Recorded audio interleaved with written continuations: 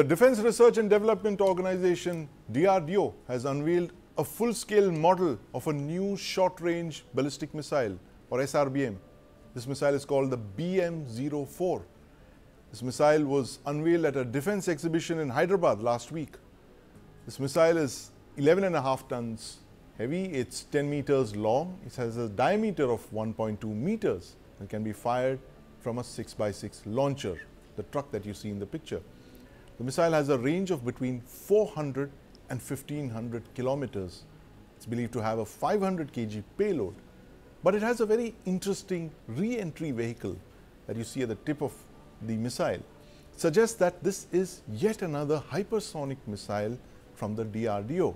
Now, bear in mind that the DRDO just tested a naval hypersonic missile last November. Is this another hypersonic missile from the DRDO's stables? Joining me now to decode this new BM-04 missile is Lieutenant General P. Ravi Shankar. General Shankar, a new DRDO ace. Tell us what you can make out of this new BM-04 missile. There has not been a statement from the DRDO about this missile, but a lot of the specs have been released in the public. The pictures are there. Of course, the full-scale model has been released with all its specs. Tell us how important this missile is to our military. Thanks a lot once again, Sandeep, for calling me over for the show. This missile is very important. First and foremost, I think it puts us on a different pedestal altogether. A hypersonic missile, which can be fired from a mobile launcher with a range of a minimum 400 to about 1500 kilometers. My guess, I went through the specs of this and the hypersonic test we did. Yes. Both are approximately the same. I think this is the land version. What they tested on that day last year was the naval version or the sea version. So it gives you an all-round capability. But interestingly, you have to see this missile in conjunction with the Pralay missile, which was shown during the Republic Day and which we spoke of also. Yes. The Pralay has a range of about 150 to 500 kilometers. This has a range of about 400 plus. Right. So you have a ceaseless. Add this with the BrahMos which you have, and all that. So plus the lower ranges of which you get from Pinaka and Smerch, you have now a plethora of equipment which covers the entire border from the LAC well into the depth. That's the first important thing.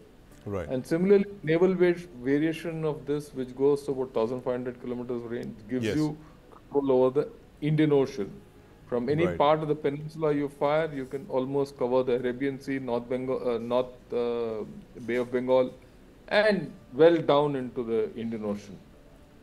So I think it's a very, very great capability, hypersonic capability. Right. Which is very important.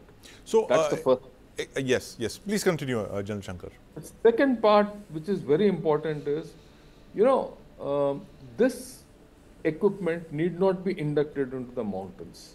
Right. With just 400, with a dead range of 400, anyway, you need to be, if you want to fire on the LAC or thereabouts, 100, 200 kilometers ahead of the LAC, it's good to be outside that dead range, which means that you can operate this missile from planes. So you don't have to push it up into the mountains and go through and all that. And if you say, just for argument's sake, you're going to put it in the Eastern Command. Yes. Right from Siliguri, you can deploy it anywhere you want, and you cover a whole swath of the LAC. Right. And that too from normal planes. And so where your mobility is good, you don't need special specs for your vehicle to go up. You're not bothered about the weight of the missile. Right. You're not bothered about taking it to high altitude and roads and all those problems which come with it. You're not affected by the inclement weather which you get in high altitude. So I think this is a great capability when you have to look at it from the larger sense. Right, absolutely. Very important observations, General Shankar. The fact that you don't have to actually deploy this missile in the mountains, and you can actually fire it from the plains. And you've also told us that this is actually a China-specific missile. This is meant to target the PLA on the Tibetan plateau and beyond. Yeah, I think so. I mean, that's the way, the range and the specs of the missile makes me think this way. I can use it this way. As a gunner, I will think this way. And what's more, I can reach into the operational and the strategic depth of Tibet. And Tibet has very few roads. Right. And the main roads which are opposite us, if you can cover them from a, your own side, that too from the plains, I think it gives you a tremendous advantage. And that too a hypersonic. Right. And that too with a re-entry capability, which is, I think, very good. Right. So explain for our viewers, General Shankar, why a hypersonic missile? Why wouldn't you fire a normal ballistic missile from the planes with a range of about 1400, 1500 kilometers? See, the thing with the hypersonic missile is that it can penetrate the enemy air defense systems clean.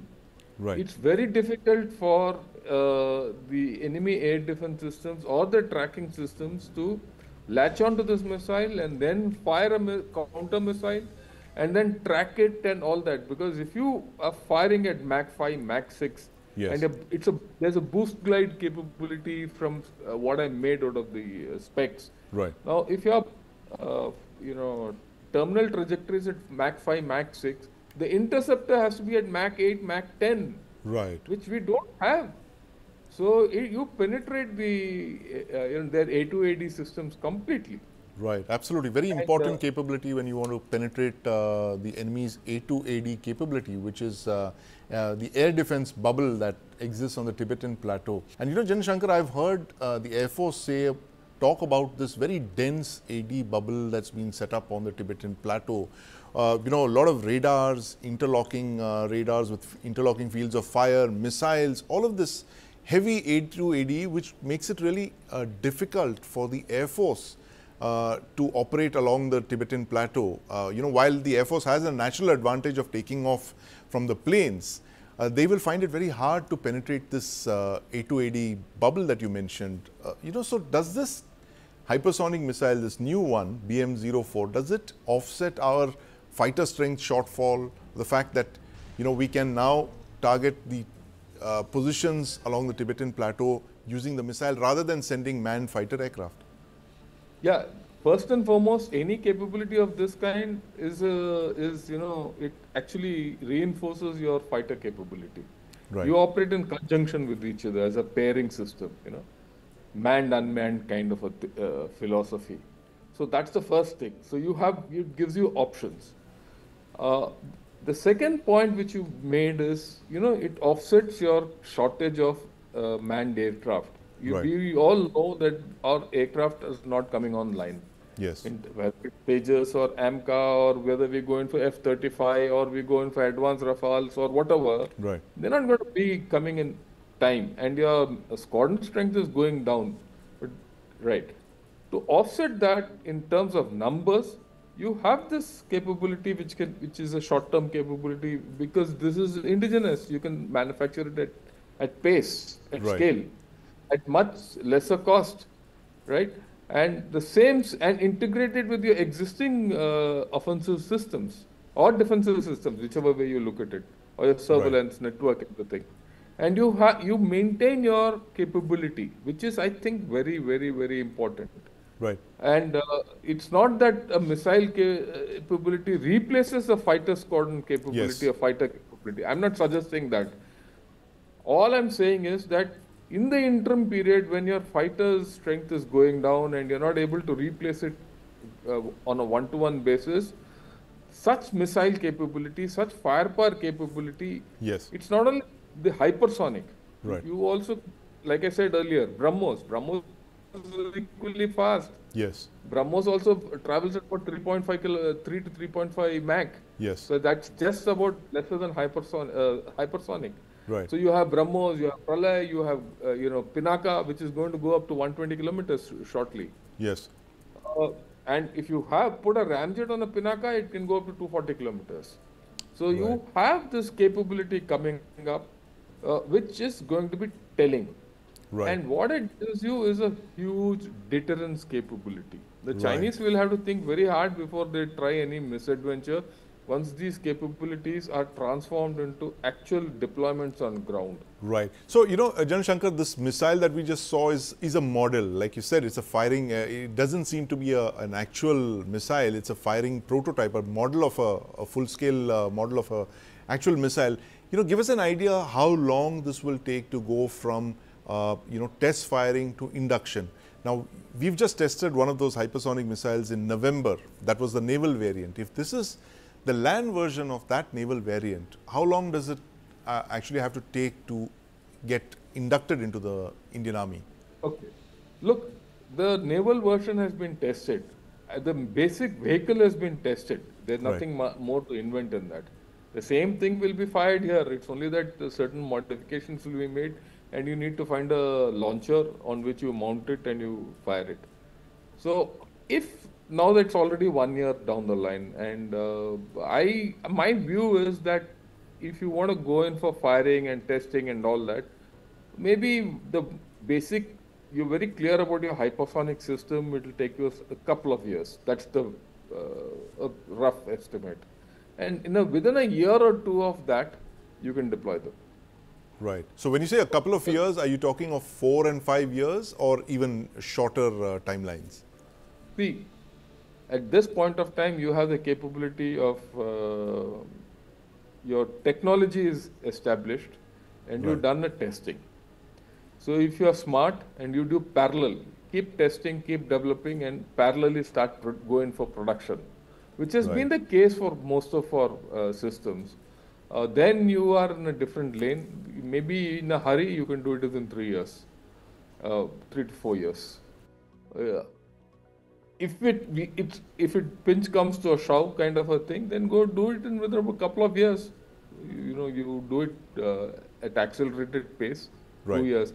But I don't think we are in that kind of a situation as of now. Right. So it can be done, it can be fielded in a very short period of time. Less than 5 years is what you're saying. 5 years. What has been the experience, General Shankar, worldwide for hypersonic missiles? The Chinese have them. The Russian Federation has, of course, demonstrated 2 of these missiles in combat in Ukraine. What is the general understanding of the utility of hypersonics globally? See, China has been using it as a carrier breaker. Right. They are using the naval version extensively, DF-17s and DF-21s, because they want to hit the carriers at in the Western Pacific. Right. Okay. That means you need a high degree of accuracy. While China has demonstrated this capability of firing a hypersonic with FOBs, which is a very crucial capability. It puts them in a different league altogether. But they have not been able to give that kind of a precision which you need for hitting a seaborne target. Okay, that might take a little time. But having said that, that same capability you can deploy against land forces also. So they have this capability, and probably they are ahead of us by about a couple of years. There's no news of their deploying this hypersonic capability against in Tibet. So, but I wouldn't be surprised if they come out with one, because the fact is that they are at a disadvantage in terms of aircraft. So they would have worked overtime and deployed it. We wouldn't know. At this point of time, like I said, overall air power, there's a balance. We are better off on fighter aircraft, they are better off missile systems, and vice versa. But give 2-3 years more in the advances which we have made, and if Tejas comes in and we get this 404 engine and 414 engine, and things go as scheduled for our fighters, and missile technology, we just have to invest into the production part. The technology development is already there. That's a sunk cost which we put that cost not now. We've been putting the technology cost in from the 80s, late 80s, ever since I was there in the IGMDP in 1988. So that's not much. So we can do it at scale and pace. So I think we are on a good track. I think we are in a good space in this position. My view is that we need to do more for integration, ISR, Right. space. Those are the things that I think we need to really focus on. We need to focus on AI-based, domain awareness, Right. which is very important in this kind of a situation. The faster we do that, the better it is.